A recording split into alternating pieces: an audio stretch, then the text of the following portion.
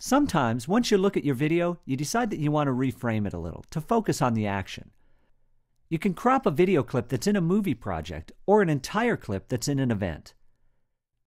To crop a clip, just select it and click the Crop button. A selection rectangle appears in the viewer, letting you set which part of the video will show if you apply a crop. You can resize the rectangle by dragging the corners, and to reframe the video, just click and drag in the middle. You can even rotate the video by clicking the buttons in the middle at the top of the screen.